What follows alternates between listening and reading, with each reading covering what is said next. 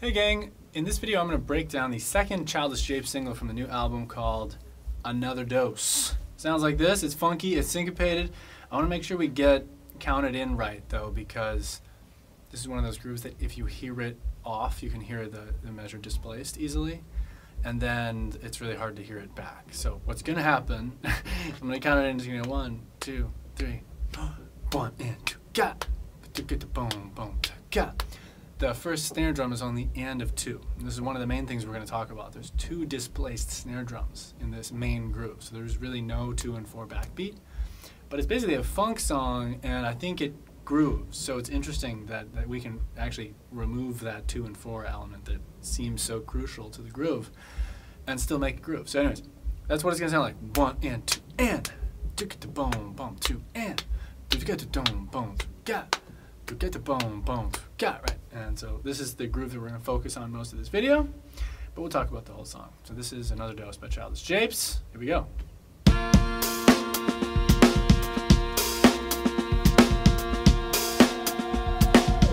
2, 3, 4. Started out slowly. 3, 4.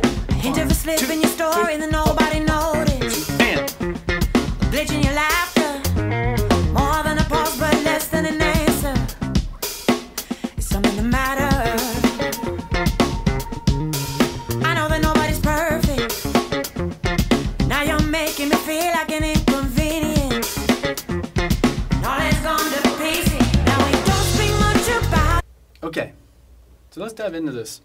A couple very broad musical considerations before we start talking about the beat is the first question we're often thinking about and asking is, what tones does the song need? So this song started as a song seed, I call them, so me just recording beats as voice memos in my phone, sending them to the guys, Asher and Jed, my bandmates, and in this one, Asher sent back this super upbeaty, syncopated line that you hear. It's actually all upbeats.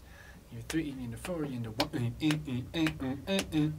those are all E's and F's. 4 into 1, E, A, E, A, E, L, E, A, E, 2, 3, 4. And it goes over the bar line. So it starts after beat 1, 1 E, A, E, A, E, A, E, 1 E. So we get the starts on the E all the way to the next E. So you essentially have a full measure of eighth notes displaced to the upbeat. But he's obviously playing super tight, short notes. And drum-wise, I hadn't had a big vision musically in mind for this beyond the groove, but when he sent that, it became clear that what we need is tight drum sounds. So as far as the tones that we're thinking about, this is the snare drum I used on the recording. It's an old 13x3 PDP steel piccolo snare. It sounds super cracky and tight. It's very muffled. Hi-hats that are tight. And then what we would do in the studio is actually move those toms over there. But if I were going to record like right now, I would put cloths on these to kill the ring, because when I hit the kick drum, you actually hear the toms go, because I have them tuned pretty openly right now. And the overheads and the crotch mic, which is pointed, well, you can guess in here, picks up that sound. But we want it to be super tight. So if you listen really closely, like with really detailed speakers or headphones to this this groove, you don't hear like a kit resonating with the groove, and that's very intentional. Sometimes you want that. I like that sound a lot for my playing generally, but it's just not the vibe. So if we start by thinking about the sounds that we're going to use, we can get the kit kind of rocking. And then also, I mean, this just should be said off the bat, everyone needs a sort of like standard crash sound. It's very fashionable to have very dry, very short sounding cymbals. They look really good, they sound really good, but a lot of times they get lost in the mix when it's like a really powerful funk tune, and then the energy needs to be there. So get yourself a shimmery, medium thickness, 18 or 19 inch crash. This is the Byzance brilliant 18 inch thin crash. It's the perfect crash. It's like the crash in my mind. If there's an archetypal crash sound, this creates it, and this is the kind of song that you'll hear really benefits from having it, right? I don't need like an artistic kind of interesting color. I need a crash. So, got the crash. And other than that, let's think. Yeah, we'll think more about the actual way that the fact that Asher sent this guitar part back to this beat is really interesting to think about, actually, because of how these rhythms do and don't correspond with each other. But we'll talk about that after. First, let's jump into this beat and learn it and learn why it's a little bit interesting. Here we go. Let's hear it one more time, and then we're going to think through it one element at a time.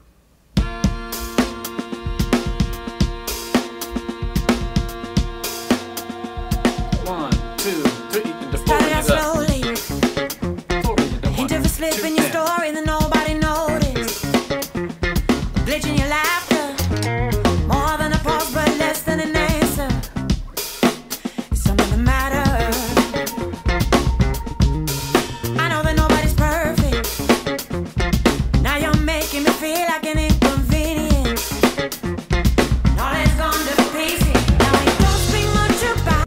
All right, so let's take this this groove one element at a time. And this is a useful way to think about what's happening with this groove or any groove, is to start with standard groove rules. And of course there are no rules, but what I mean by this is that sort of your quintessential groove, following the rules, is your right hand is keeping time, your left hand is playing backbeats and ghost notes, and your kick drum is playing the melody of the groove, basically. So if we take that as a starting place, right, and if I'm playing a sort of regular groove according to those rules, it sounds like.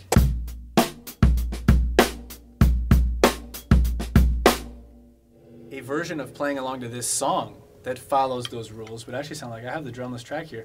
What if I just play a sort of 2 and 4 version of this? What would it sound like? 1, 2, here we go.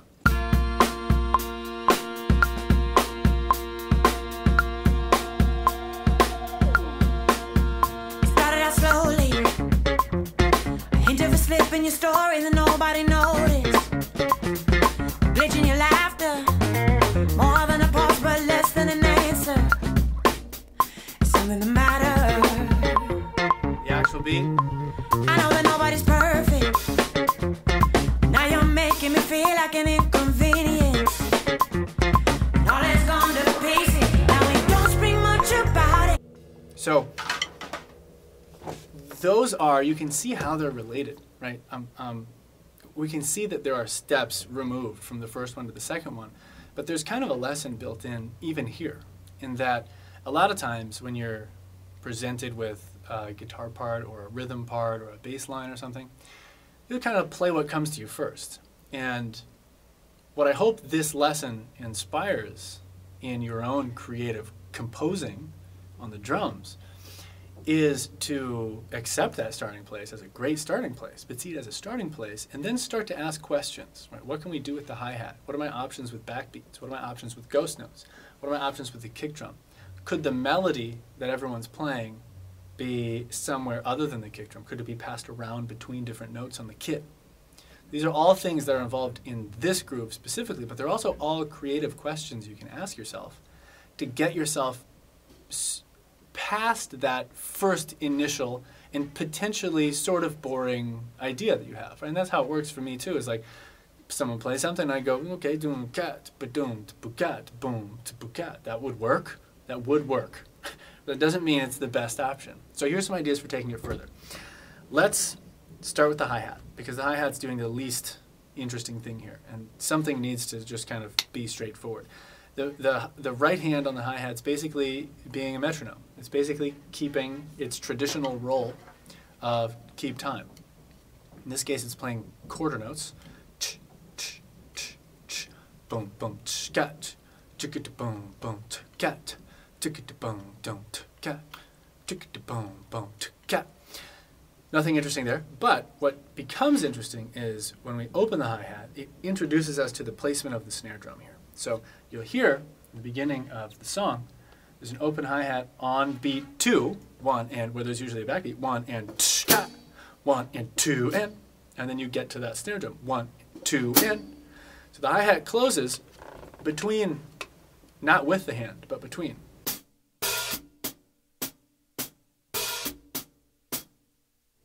And then you play a snare drum with that closed hi-hat.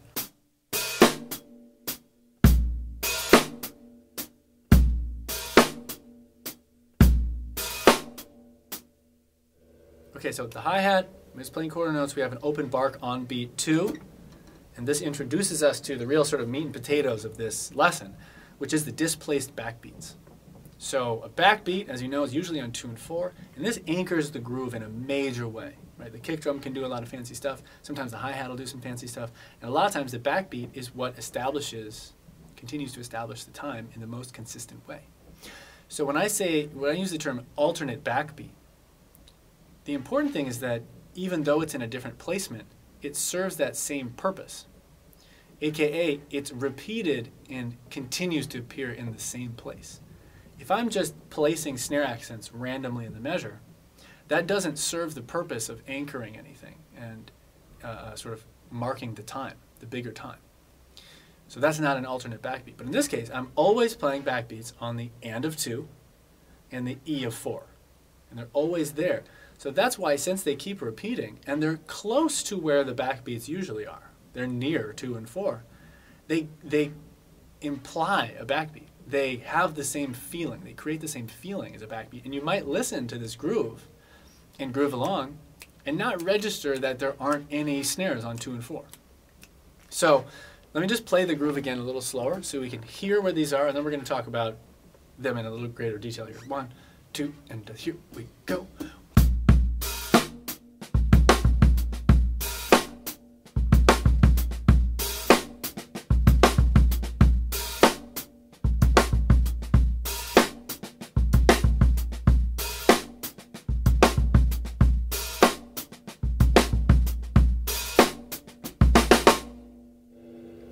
So the first snare drum, like I said, is on the and of 2.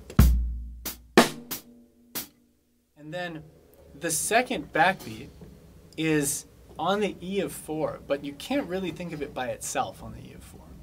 Because what's happening is it's part of a figure that's happening with the kick drum. Doom, doom, scat. Do do get to doom, doom, cat. Do do get to doom, doom, cat. Do do get to doom, doom, scat. Right, so I guess, counter to what I was just saying, the first backbeat fills the role of a backbeat. Boom, ka, marks the time, big time. The second snare accent operates less like a backbeat and more like just a melodic figure. Do-do-ga-do-doom. It's almost like you could play all those notes on the kick drum, do-do-do-do-boom, if you could play them fast enough. And you wouldn't really change much significant about the groove. But that first backbeat, you kind of have to play it on the snare. Otherwise it changes things significantly. So this last part of the groove here, do-do-ga-do-boom, 2, 3, do-do-ga-do-doom, requires a little bit of fast kick drum stuff. But the way to think about that snare drum is that it's part of that melodic moment there. 1, 2, 3.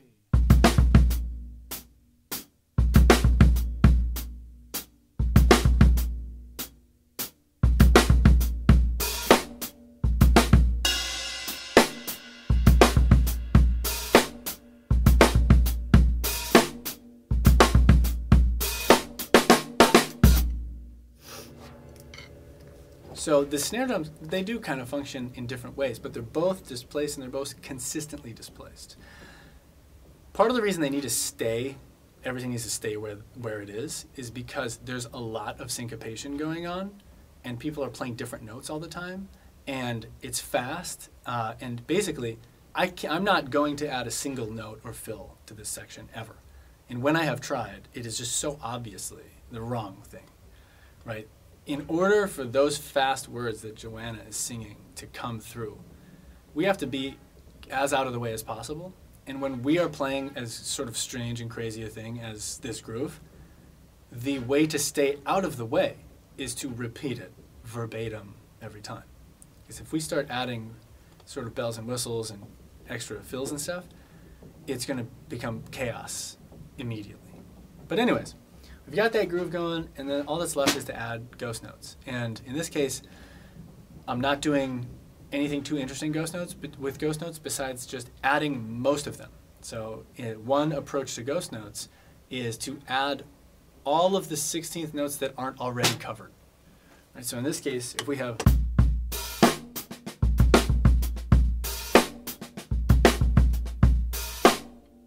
you can hear that they sort of pick up, turn on, and turn off. So we go, they're off, dum, dum, scat, and then they turn on, tsk, Dum dum scat boom boom scat. Right? Off the cat on the off cat. The first half and the second half of the groove, and it creates this sort of push pull. Boom boom scat. Dum dum dum dum scat. Boom boom scat. Anyways, that's what the ghost notes are doing. So if we review sort of where we came to from standard groove rules, we've got the hi-hat is keeping time like it tends to do.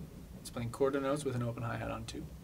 The backbeat is still serving the purpose of a backbeat, but that backbeat is only and of 2. And then it's debatable whether the E of 4 is functioning like a backbeat or part of the melody. The kick drum is to a large degree still just playing the most important melodic stuff. Dum dum cat, do do do dum dum scat. The kick drum's kind of doing its thing, but it's just a unique melody. And then ghost notes are doing kind of a ghost notey thing, kind of a normal ghost notey thing. So the thing that's most unique and the thing that I want to highlight the most in this video is the backbeats. That these displaced snares are creative options that totally make the groove unique, but that are really not that wild of a thing in terms of the technically what's going on or the difficulty of playing them. So that's the groove. Now let's think for a sec before I play this with the section and we move on to the next section. Let's think for a section. There's a big creative lesson sort of lurking in the background here. And it becomes clear when we think about the guitar parts that Asher and Jet are playing rhythmically compared to the melody of this drum groove. Because when he first sent it, I thought, I don't know if this works. Like, then I'm going to have to change what I'm playing because the notes he's playing are like everywhere except what I'm playing. And I feel like we need to link up because you have this idea. It's like, it's a tight funk song, which means we got to be playing the same riff, you know? But if you think about it, like I said, he's playing E's, Us for an entire measure over the bar line to the next E. I'm playing a lot of downbeats, right? Dum, dum, ska. Dum, dum, ska. Boom. Boom. Even the last figure accents the strong downbeats. Dum, dum, ska. Boom. Boom. I don't really accent with any force and upbeat until the ah of 4. Dum, dum, ska. Boom. And then, and this is what really, when I heard it, I was like, that one of us needs to change something. He plays the E of 1 as the last note. I play the and of 1. I play 1/16th note later, and this could be a mistake. That could be an avoid note, right, for me. It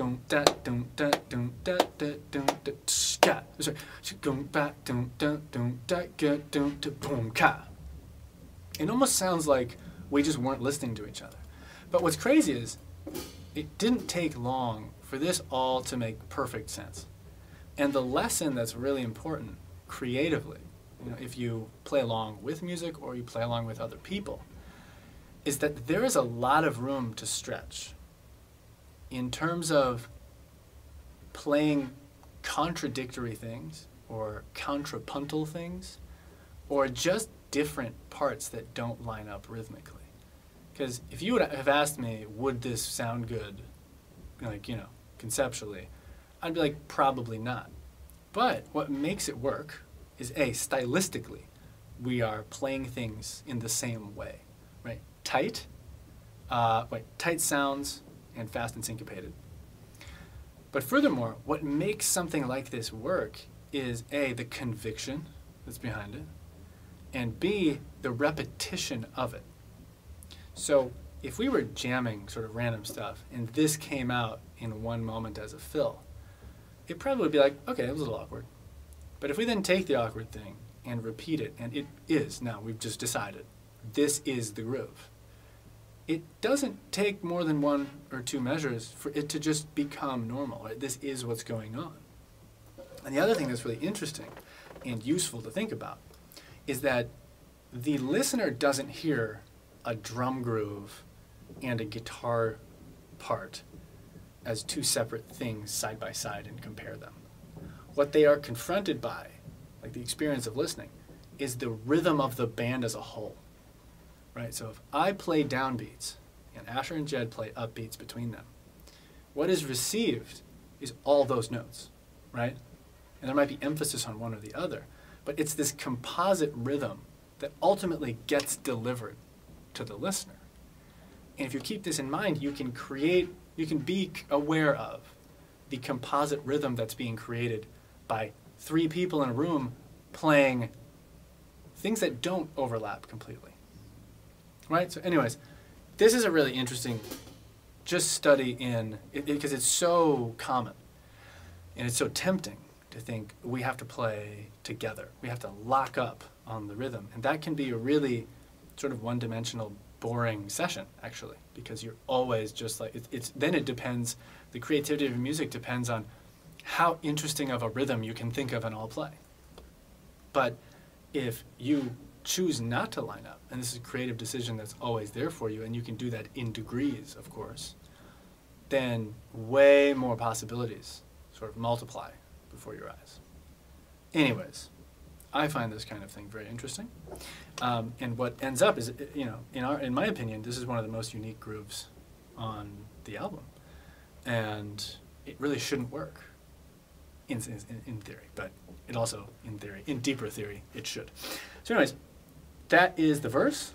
I'll just play the end of it, and then let's listen to the pre-chorus, chorus, post-chorus, sort of like it's very short. And that'll basically be the content of the song. But basically, I want to pay attention to what the backbeats continue to do, because they sort of continue to change. Here we go.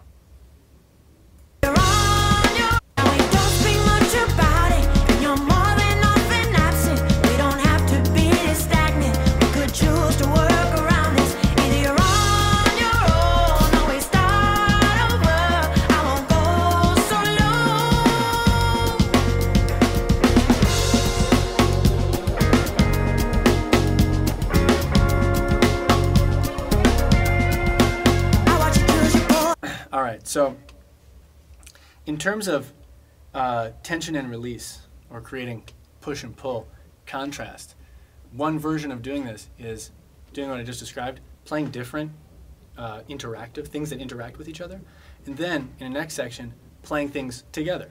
Right? So this is one of the spectrums, the continuums creatively, that you can move along as a duo or a trio or a larger band.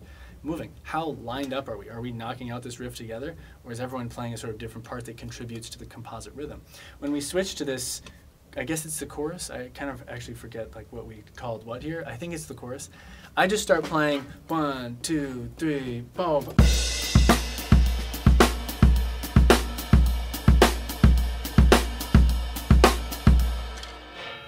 Right. So all the uhs, 1, 2, 4, 1. 2, 4, eighth notes. We're back to like standard groove stuff. Backbeats on 2 and 4, upbeats on the left foot. Everything's feeling really normal again, right? This is another continuum that you can be playing along with. Normal versus, you know, not normal. Weird stuff. Breaking the rules, following the rules, right? And we've just, from one section to the next, gone from breaking the rules to following the rules, and at the same time gone from not playing the same rhythm, like offering a composite rhythm, to playing basically the same rhythm, right? So we're all going boom, got it, boom, bada boom. We're all doing that, and suddenly it feels very different and locked in. There's not much to talk about in that section. It just, the 2 and 4 comes back, reestablish normalcy, and there we are. And then it goes to the post-chorus, which is just kind of an extension of this vibe. But this is where the other guys, I think, are doing pretty much a similar or same thing. And really the main thing that changes again is these backbeats. So again, and this time they really do focus both as backbeats, alternate backbeats. The first backbeat is doom, ka, ka. A double backbeat on the 2 and. 1, 2 and. 1, 2 and. And then the second backbeat, again, is the E of 4. So boom, gat, gat, doom, gat, gat. Boom. And this idea actually was planted in my head by some Anderson .Paak song. I don't remember exactly what it was, but there's some song where this groove's really hard, and I've listened to it a million times, and then after on the millionth and first time, I was like, oh, the backbeat's like only E actually, in this, at the second half of the beat. That just planted in my head, and I was just messing around with the idea. And there we were. So let me just play this again, and you'll hear these backbeat changes, and you'll hear us as a band sync up rhythmically and musically, and you'll hear the effect that it creates. I'll do the play-along version, so that, which is, by the way, on my website, jpbuffetmethod.com. You can go play along right now. Here we go. All has gone to pieces, and we don't speak much about it. You're more than often absent. We don't have to be stagnant. We could choose to work around this. Either you're on your own, or we start over. I won't go solo.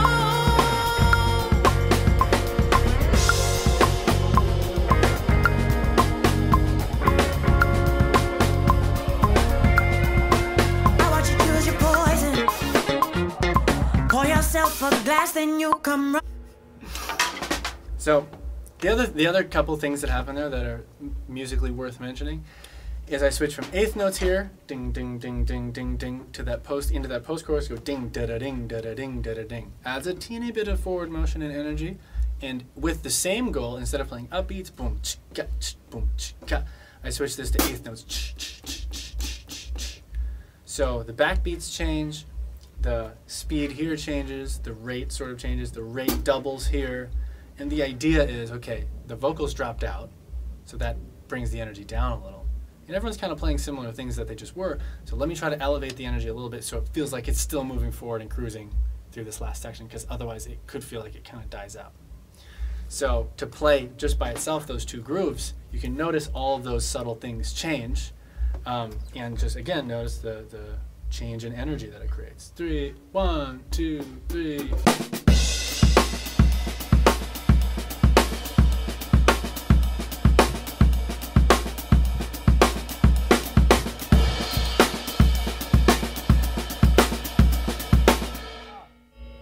I gotta do the double backbeats. 3.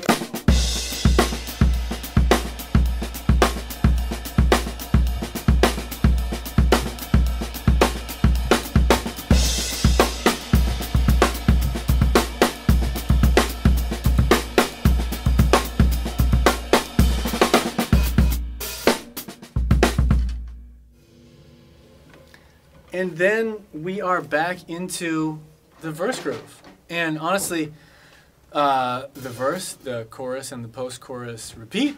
There's a bridge where I just kind of play a funk groove, and then it goes back to the chorus and like sort of big outro, and we just kind of rock out over it. And part of the last musical idea that's worth mentioning here, as you listen to this recording, which is out wherever you listen to music, and think about, again, the musical decisions that are going into it, the other thing that you'll hear throughout this entire album with Joanna is a lot of restraint compared to some of the other stuff that the Japes have put out. The album before this was The Book of Japes. That was basically a contemporary jazz record with tons of improv.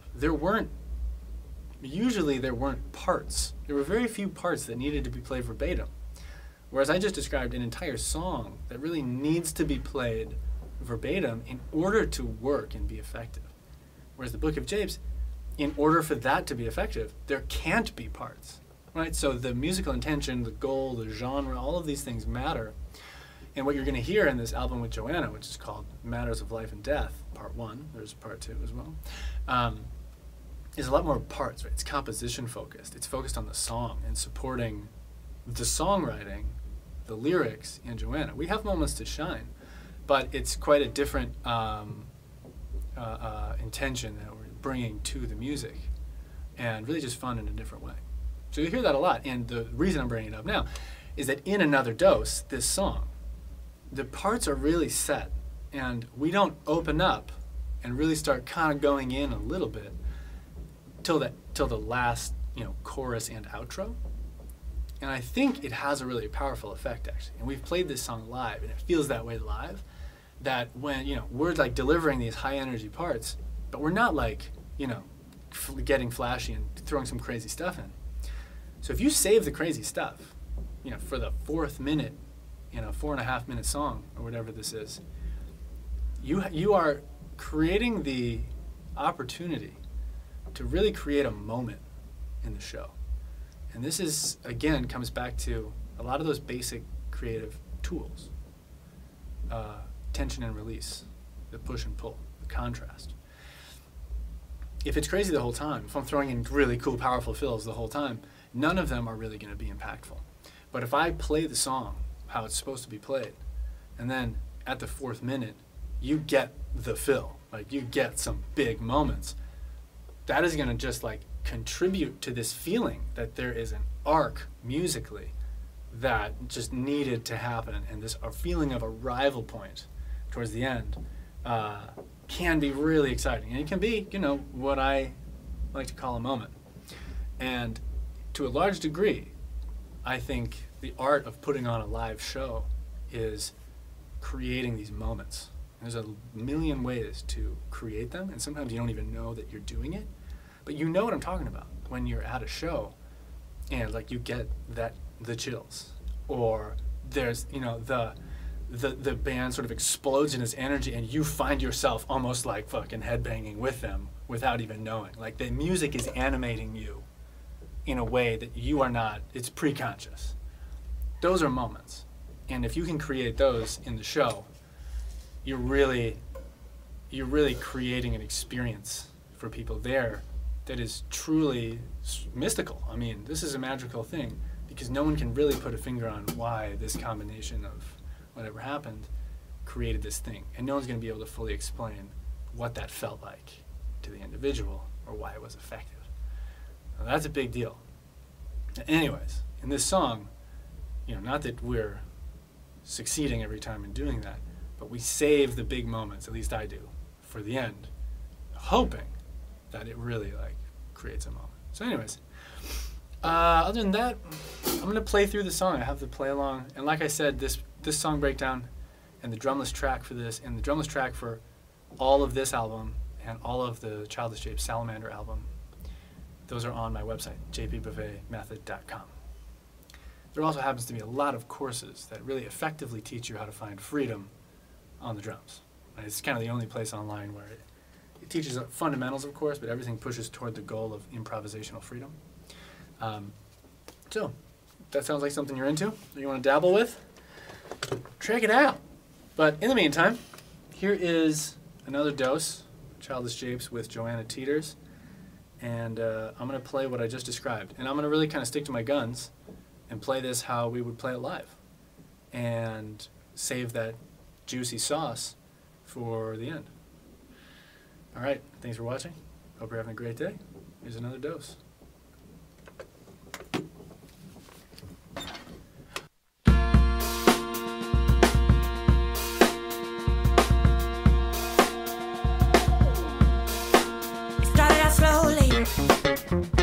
Hint of a slip in your story that nobody noticed. A glitch in your laughter, more than a pause but less than an answer. It's something that matters. I know that nobody's perfect. Now you're making me feel like an inconvenience.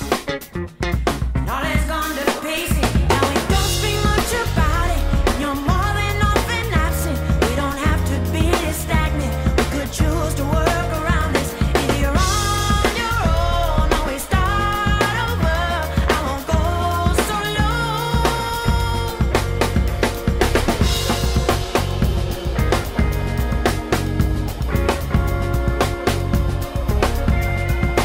I watch you choose your poison.